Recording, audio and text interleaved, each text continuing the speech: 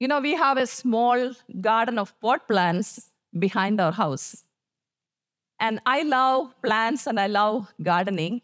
So every morning, when I pull the curtain of that window that is facing to this garden, I usually stand there for a few minutes, looking into the garden, all those green plants, especially the new flowers that come every morning. I feel so happy and so refreshed looking at those flowers and the green plants. And a few years back, we have planted a lemon tree in one of those big pots. And, we have given enough fertilizer, and we were watering this lemon tree, and it grew so well. So for some time, like for 3-4 years, I'm expecting some lemons, some fruit on this tree. Because, all these lemon trees that we see in our apartment complex, trees that are smaller, even smaller than our lemon tree, they give fruit in its season. But our lemon tree was not giving fruit. It was grown and it was healthy enough to give fruit. So I was waiting. I was waiting to see a lemon on my tree. And somebody told me that scoring your fruit trees, I don't know if you have heard this word, scoring your fruit trees can increase in fruit production. If you don't know what is scoring, it means making a shallow cut around the trunk or the branches of a fruit tree if it is not bearing fruit on time. So that can increase the yield, the fruit production. So I did that also. 3 years back, I have done that shallow cut. And then that year, I saw few flowers on this tree, but no fruit. The flowers were gone and there was no fruit. Last year, again, we saw more flowers on this tree, but again, there was no fruit. So I was waiting in expectation to see my lemon tree bear fruit. Finally, this year, I saw few lemons on this tree. And now they're half grown, but I won't be here to harvest it when it is going to be ready. So I told my son, you need to pluck it and keep it in the fridge at least, so when I come back, I can see these lemons. So I was waiting in expectation, for some time to see my lemon tree bear fruit. Have you ever waited for anything? I know that we all wait, right? Maybe you are waiting for God to open that door. Or maybe God has given you some promise in your life and you're waiting those promises to be fulfilled, right? Maybe you are waiting for a financial breakthrough. Maybe waiting for a healing or deliverance or some miracle in your life. But waiting is not a pleasant experience, is it? Is it a pleasant experience? No. So while we wait on a daily basis for so many things, do you know that our God is also waiting for us? You may ask me why God has to wait. We know that God has all the power. He is God and he can do everything that he wants to do. Why he has to wait? So why is God waiting? So to get an answer to this question, we need to study the purpose for which God has created the human beings. When we go to the book of Genesis, chapter 1, verses 26 to 30, we see God creating human beings in his image, in his likeness. And God wanted the human beings to rule over everything else that he has created, whether it is birds in the sky or fish in the ocean, all the creatures that is moving on the earth, or animals, all the trees, all the plants. God wanted the human being, the man, Adam, to rule over all these things.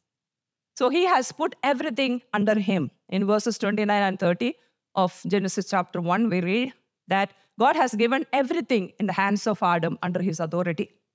We know that God is the ruler and the Lord of the universe, right? So he created man. When he created man, he created him like to be a mini him. Like him, in his image, in his likeness. And God wanted man to rule over the earth.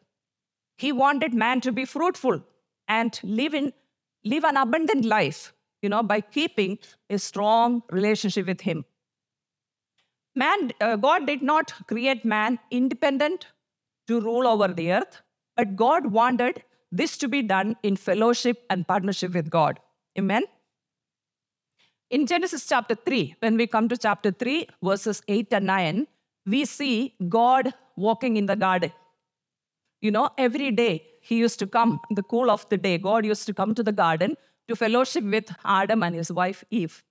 So one day, we know what happened with Adam and Eve. The enemy came and they fell for it.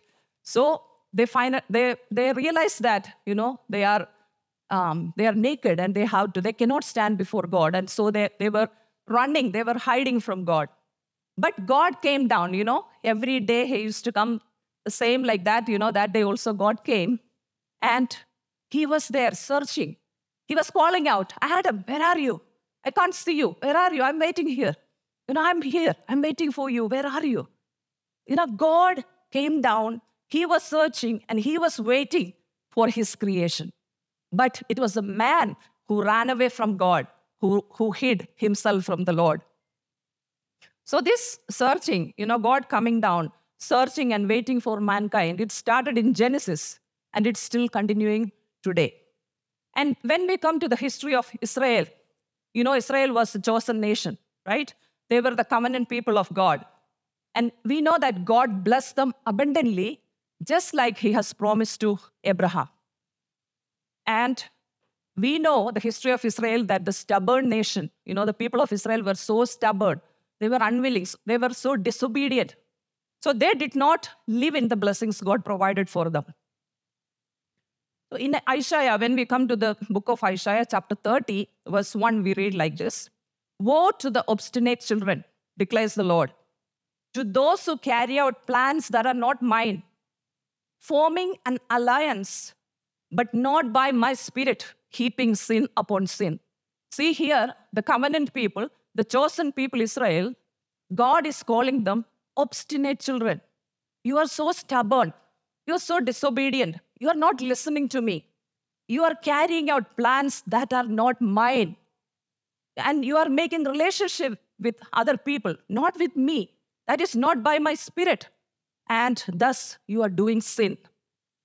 When we study the history of Israel, we see God letting the enemies of Israel attack them and capture them.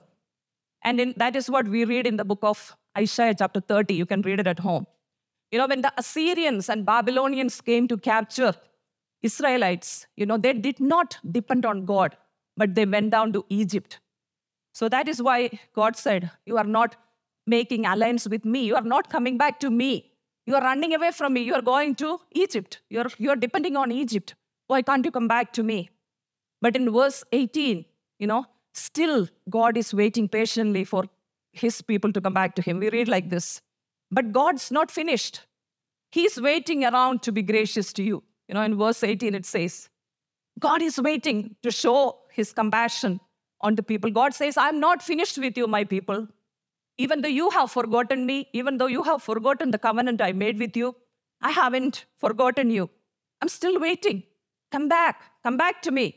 I want to show you compassion. I want to bless you.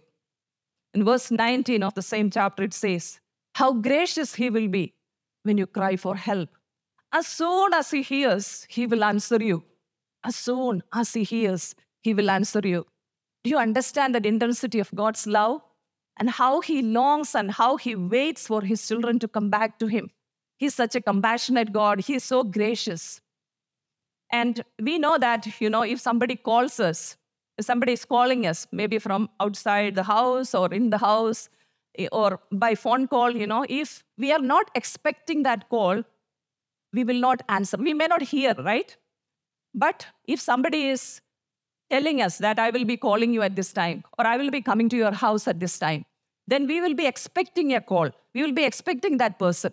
So while we are waiting, to see or hear that call, then as soon as the phone rings, at the first ring, you will hear, you will answer, right? So here also it is like that. God is waiting attentively to hear you call him at the first ring. When you call, God, my Father, he will answer you. As soon, that is why it says, as soon as he hears, he will answer you. And in verses 20 and 21 of the same chapter, Isaiah 30, it says, your teacher will be hidden no more. With your own eyes, you will see him. When you turn right or left, you will hear a voice behind you saying, this is the way, walk in it. So God is saying here, it's okay if you are not listening so far. If you are not getting my instructions, you are not listening, you are not turning according to my advice. It's okay, but I'm here for you. I'm here to help you today if you come back to me. I'm here. From this day forward, I will help you. I am your teacher. I'm your instructor. I'm here to help you. Would you come back to me? So how can anyone ignore such loving, forgiving, and compassionate God? In Psalms, we read in Psalms 145, verse 8, Psalm 103, verse 8, it says, the Lord is gracious and compassionate, slow to anger, and abounding in love. God is waiting. Why is God waiting? He is waiting because he is a God who is gracious, who is compassionate, forgiving, rich in love. He is waiting for us. And when we come to the New Testament, we see a father waiting in Luke chapter 15, verses 11 to 32. We all know the story of the prodigal son, right? It is a very familiar story. It is a very familiar passage Jesus spoke. Here we see the son who was living with all the blessings and all the freedom in the father's house. He is going down to the pitiful ways he shouldn't be going. When he asked for the share, we know the story, I'm not explaining that. When he asked, the two sons, the younger one asked for share, can you imagine how much he has grieved the father's heart? The son is coming and he did not work for this money. It is the father's hard-earned money. And he worked for it. He made the wealth. And now the son is coming and asking, give me my share. He didn't work for it, but he is asking to give the share. So how much it might have grieved the father's heart. And I'm sure the father knew one day this boy will become like a beggar. The father knew that this boy is going to destroy it. Because he knew, he's a wise man. The father knew what is waiting for him as soon as he steps out of the house. When you are in the house, when you are comfortable, when you are free, when you are well fed, you don't know the value of all those things. Only when you get out, last week we heard about the deceiver and his strategies. When you step out of the house, when you go away, when you wander away from the house, the deceiver is waiting there. The destroyer is waiting there. He comes to kill, steal, and destroy. So this father knew what is going to happen. He knew that he is going to destroy it. Still, the father allowed him to take his share and go. God's heart for his children is that we will stay with him in his house, in that beautiful presence and protection of the Almighty God. Amen? But it is us, the children, we feel bored when we stay in the house. Many times children, they do not want to obey the rules of the house. Many times the children, they do not want to listen to the father. When the father punishes, when the father scolds, they feel bad, they feel angry. Why are you scolding me? Why are you punishing me? Why are you asking me to do this work? I don't want to do this. And the outside world is so glamorous, it is so glittery, it is shining. So looking from the house, when you look at the outside world, you might think that this is the perfect place for me. We as children, we do that. We look outside and we fall for those attractions. But, Father knows, God knows what we are doing. So we know that God has given us a free will, right? We all have free will. Even before I go into wrong ways, as I said before, God knows what I'm going to do. But the thing is, he doesn't stop me as he wants me to choose his will. He wants me to choose. It is not he forcing me to stay. He's not telling me, no, you can't go. You stay here. You don't know what is outside there. But he expects us to understand his love, to understand his care, to know that he is loving us. He is doing everything for our good. So he is expecting us to choose what is right for us. This father might have prayed every day, every moment of his life, for the son when he left. He might have prayed for the son to learn the valuable lessons in life, for his eyes of understanding to open up, and for him to come back to where he rightfully belongs to his house. Thus, the father waited. And in the story, when we read that story of Luke chapter 15, we know what happened to the son. We know the rich man became poor. In verse 14, we see that the son, he lost everything. He lost all the money. He misused all the money that he had. And he was in need. He was in need. He needed bread. He needed money. He needed food. No food. The rich man became a beggar. The free man became a slave in verse 15. He went and hired himself to a citizen of that country. He was free in his father's house, but now because of the need, he has to get a job. He went and hired himself to the citizen of that country. And the fed and satisfied became hungry and starving for a meal. In verse 16, we see that he longed to fill his stomach with the pods that the pigs were eating. At least that food of the pigs, if I could have gotten that food. But no one gave him anything. See what a pathetic situation he is in now. A person going down to the roads he shouldn't be going. He ends up in deep trouble. Here, no one helped him. No one helped the son. So in verse 17, we see that he came back to his senses. We can say that the prayers of the father is getting answered. And the prodigal son, while he was thinking about it, I need to go back to the father's house. He did not expect anything more than becoming like a slave in the father's house, like a servant. Maybe my father will accept me like a servant, like a slave. And he was hungry. He realized, my father has something I'm hungry for. I'm here, I need food. I don't have anything, but how many people are eating there in my father's house? How many servants, how many slaves? So I had to go back. So today, what are you hungry for? If you're hungry for anything, the Father has it. If you're hungry for peace, Father has it. If you're hungry for love, if you're looking for love in wrong places, come back to the Father. The Father has it. Whatever you are hungry for, the Father has it. So we see that the son set out his journey back home.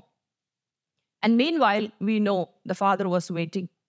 And I'm sure every day, the father might have gone to the terrace of his house, or he might have climbed on a hill, and somewhere where he can see far and wide, where he can look into all those roads, the places around, the path through which the son may come back. So he was looking far and wide.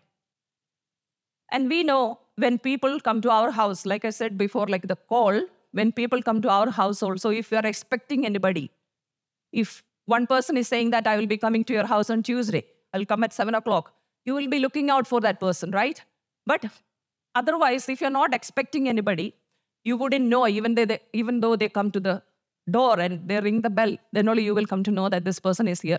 Otherwise, you will be looking out. When is that person? When is my guest coming? When is my friend coming? You will be looking out.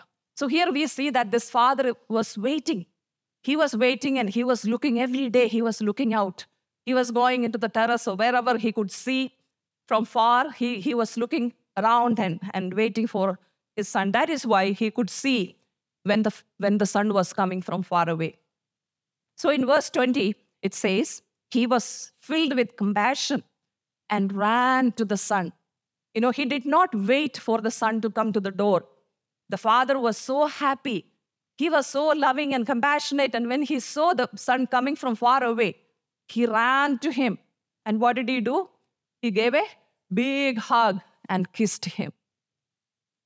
And can you imagine the smell of his body and garments after living for so long with the pigs? Where was he? He was living with the pigs. Can you imagine the smell of his body? And he was walking for many days through these dusty roads. No shower, no change of clothes. So we can imagine how bad and smelly he was. But the father didn't mind any of those things. He did not worry about, how smelly he is, how bad he is, how filthy his clothes are. And he didn't even wait for an apology from the son. We know that the son has practiced the speech, right? He said, I will go home and I will tell my father, Father, I have done wrong. I have sinned against you and heaven. Forgive me. He practiced all that. But the father did not even wait to hear that apology. He was least bothered when he delivered his speech. For him, son coming back to his own house was the biggest event. Amen. So he asked the servants to bring the best robe and a ring for his finger and sandals for his feet. And as I told you, this person, he was very filthy and smelling and bad, and he was not in a state to wear these beautiful clothes. We know that, right? If we were in his place, the father's place, we would ask, go and take a shower first. But here, he did not say anything. He said to the servants, you bring the best robe, bring the ring for his finger and sandals for his feet. Why did father put those things on him? There is great meaning in these three things. The first is a robe that is symbolic of a covering. The robe is symbolic of a covering. The Bible says, I am clothed in God's righteousness. I am clothed in God's righteousness. My filth is taken away when he clothed me with his righteousness. In Isaiah chapter 61, verse 10, we read like this, for he has clothed me with garments of salvation. He has covered me with the robe of righteousness. What did he cover us with? The robe of righteousness, the garment of salvation. So my wrongs are replaced with his righteousness when he has covered me in that beautiful cloth. My sins are there no more. My filth is there no more. My bad smell is not there. I'm clothed in God's righteousness. In 2 Corinthians 5, chapter 5, verse 21, it says, God made him who had no sin to be sin for us, so that in him we might become the righteousness of God. So I was a smelly, dirty, and filthy person, but now I'm clothed in the most expensive, most beautiful garment. I am the righteousness of God in Christ Jesus. Amen. And the next one is a ring. A ring is a sign of authority. In Genesis chapter 41, verse 42, we see when King Pharaoh, when he appointed Joseph over his country and he made him as a second person in the country, we know what he did. He removed his signet ring and placed it on Joseph's finger. So it was showing the authority. King was saying that today onwards, you have all the power and authority that I have. You can take decisions. You can do things that I will be doing. The same thing you can do. I'm giving you the authority. I'm giving you the power. In the book of Esther chapter 8, verse 2, again, we see King took off the signet ring and gave to Mordecai. The story of Mordecai, Haman and Mordecai was honored by the king. And when he honored Mordecai, when he placed in a high position, he gave the ring to Mordecai. So when the father given ring to this son, he was welcoming him back to the position and authority of the house. See, the son wanted to be like a slave. The son wanted to be like a servant. But the father is saying, no, you are not a servant. You are not a slave. You are my son. You have all the authority. You have all the power. I'm giving you the ring. I'm giving you the authority. And you will be the authoritative person like me in this house.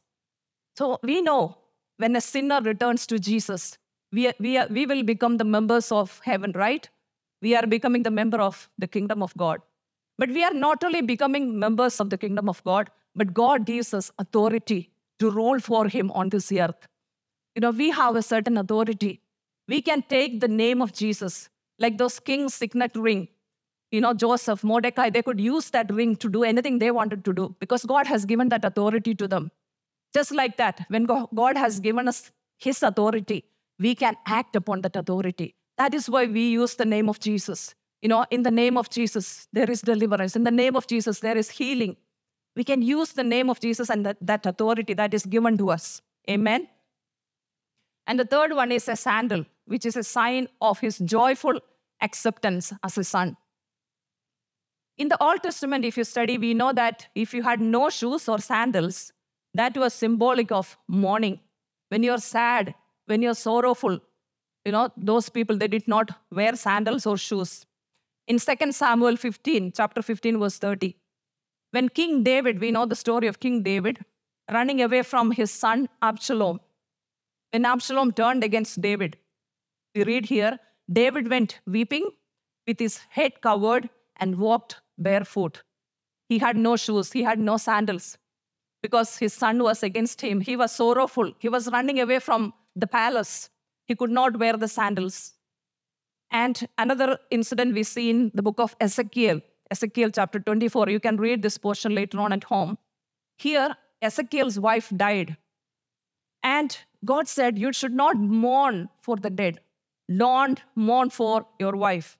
Do not weep. In verse 17, Ezekiel 24:17, it says, do not weep. Do not take off your shoes. Do not mourn. Do not be sorrowful. Don't take off the shoes. So the shoes, without shoes, it was mourning. It was sorrowful. So here, when the father gave sandals to the son, he was proclaiming that it is time to put away the sadness.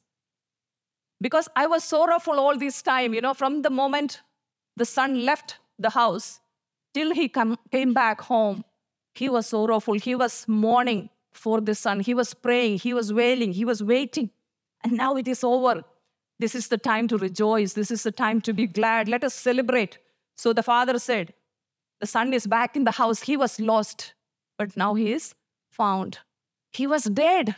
Now he is alive. Come, let us celebrate. He is back now. Let us celebrate. Hallelujah. And so you may ask me, why is God waiting today? We have studied from the creation, Genesis, and we have looked at the history of Israel, and we have seen in the New Testament how a father waited. And why is God waiting today? The first one is to restore my relationship with him. God wants to restore my relationship with him. We know that God sees each one of us as his sons and daughters, even when our clothes are dirty, even when we are at the lowest point of our life, when we are hungry and hopeless, he loves us as we are and wants to restore us back to his kingdom. Even when you are walking away from home, that son walked away from home, but the father's love was not less than when he was at home. Father loved him the same. Father loves us. God loves us the same. Even when we go into wrong ways, he is always waiting there to restore us. He wants to clothe you with the robe of righteousness. Put the ring on your finger, saying, you have every authority and power as my child. And he wants to give sandals for you, saying, you bring me joy and gladness. Amen. Psalms 23 verse 3, it says, we sang this morning, he restores my soul. He leads me in the path of righteousness for his name's sake. He restores my soul. God wants to restore us back to him. He wants to help. He wants us to go back to the house to be with him. And number 2 is to restore my relationship with my loved ones. When the prodigal son came back home, he came back to not only a relationship with the father, but a relationship with the brother and others in the household. We know that the brother was very angry in the beginning, right? He didn't want to celebrate. He didn't want to kill the bull and celebrate. But the father's comforting words, father's loving words restored that relationship between the brothers. We know that after that, he stayed home with his brother. And he was loved by everybody in the house. And we know that relationships can be difficult. And it takes time and effort to make them go strong. Relationship with others in the family, with our friends. Maybe you're struggling with a relationship today. You might be having a relationship problem with your husband or wife, maybe with your son or daughter, your mother or father, maybe with your friends. If you're struggling, maybe they have done something wrong to you and you are struggling to forgive. You're struggling to forget. In 2 Corinthians chapter 5, verse 8, I like to read this in the Message version, not NIV, this is Message version. 2 Corinthians chapter 5, verse 18 reads like this. All this comes from God who settled the relationship between us and him and then called us to settle our relationships with each other. First, God has settled our relationship with him and us. If our relationship with our God is right, then God will help us to restore the relationship with our loved ones. That is to settle a relationship with each other. So would you come to Jesus this morning? Would you ask him to help you to restore the relationships in your life? God will take away that hurt, that pain, that unforgiveness to make your hearts renewed and refreshed to make those relationships right. So we need to pray those specific prayers, in whatever area you need help, wherever you need help from God. We need to pray and ask God, Lord, help me to restore the relationship with my husband, with my children. I'm really struggling. I need your help. And you will be amazed to see God setting you free. God will take away that pain. God will take away that burden from you, and you can be restored in the relationship. And number 3 is to restore my joy. We know the prodigal son who was not expecting to be accepted as a son. He wanted to be at least like a servant or slave. So when he came back home and when he received such a welcome, with the most beautiful and expensive robe and the ring and the sandals and the celebration, we can imagine the joy that he had. The joy only the Father can give. That joy, he wants to restore me into that joy. In Psalms 51 verse 12, we know David's story. When David sinned with Bathsheba, we know the story. When prophet Nathan came to him, in verse 12, it says, David is crying out and asking God to restore him. Restore to me the joy of your salvation. Grant me a willing spirit to sustain me. He lost the joy when he went into those sinful ways. David lost the joy and he realized that. So he's coming to God's presence with a genuine, repentant heart. So this morning, if you have lost that joy, if you have gone into the unwanted ways, if you don't feel the joy of the Lord in your life, come back to God and cry out to Him. We know the happiness that we experience from this world. Many times when we get something from this world, we feel happy. And we don't get it, we don't feel happy. That happiness will be gone, and this is momentarily. Whatever happiness you get from this world is momentarily. But the true joy comes from within, from our connection with our joy giver, our God. So the joy that God gives cannot be taken away with circumstances. The joy that God gives, it cannot be taken away, even if we lack anything, even if we don't get it. You wish for something and you didn't get it. The joy cannot be taken away from your life, from your heart. That is the joy that God gives. And number 4, to hear me speak to Him. And we know that the prodigal son, he practiced his speech. And he felt so undeserved and unworthy to speak to the Father. But still, he practiced the speech and somehow he delivered it, right? So sometimes we also feel so unworthy, undeserving to come to God's presence. When you have gone into wrong things, when you have done something that is not God's will, many times we feel that I don't deserve to be in God's presence. I feel really bad. I don't even feel like praying. But we need to remember that those are the times of your greatest need to speak to Him. So it is very important to pray when you're struggling. It is very important to pray even when you don't feel like praying. Just open your mouth and ask God, because in Isaiah 30 verse 18 it says, "Yet the Lord longs to be gracious to you." The Lord is waiting there. He wants to help you. Only if we open our hearts, we open our mouths and ask the Lord, Father, I need your help. I need your guidance. Help me, deliver me. Maybe He's waiting there to deliver you from that addiction that you have. Maybe He is waiting there to restore that relationship with your loved ones. Maybe He is waiting to restore your health. Maybe you are praying for healing in your body from some sickness. And God is waiting to give you that. God will give you the breakthrough, whatever it is in your life. And God is waiting to fill you with the Holy Spirit if you ask Him. Amen. And God loves to hear His children speak to Him always. Fathers love when His children speak to them. And saying that, Daddy, I love you. I'm so grateful for everything you have done in my life, all the blessings that I'm receiving from you. I'm so grateful. So spend time with God every day. Speak to Him. Even when you don't feel like praying, pray and spend time and give your burdens, your concerns, and open your heart before God. Amen. And number 5, to hear me say yes to Him. God is waiting to hear me say yes to Him. In Isaiah chapter 6 verse 8, Isaiah heard the Lord asking him, "Whom shall I send? Who will go for us? Whom shall I send?" And Isaiah replied to this. He replied to God and said, "Here am I, send me." Lord, here am I. I'm willing. I'm willing to listen to you. If you want to send me, you send me. So we know that there are so many prodigal sons wandering away from home. So many prodigals out in the world. Your friend circle, where you work or study, or the people outside. You step out of this building, you can see so many wandering around. They are hopeless, they are helpless.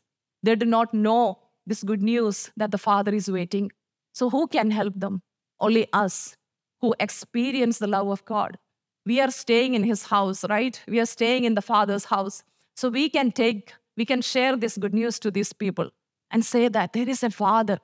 He is waiting for you. He loves you. He cares for you. Come back to him.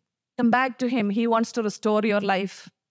And he wants to use, Father wants to use you and me to share this gospel. So will you say yes to Jesus? Lord, I'm here, like Isaiah said. Here I am. Send me, Lord. I want to go to my friends. I want to go to my neighborhood. I want to go wherever you send me. I will go and do your work. So friends, our Father is waiting. He's not waiting to punish us. He's not waiting to destroy us. He doesn't want to see us living in sin. He doesn't want to see us living in the pit. He is waiting to restore us. He is waiting to restore the joy of that salvation in our lives. He is waiting to clothe you with the robe of righteousness. He is waiting there to hug you, to give you a big hug and kiss and say that I love you. Father is waiting there. And he wants you to have the fullness of everything he says in his word. All the blessings that he has set there for his children. The Father wants to receive you, not as a slave, not as a servant, but as a son, as a member of the family, to have all the authority and power as his children.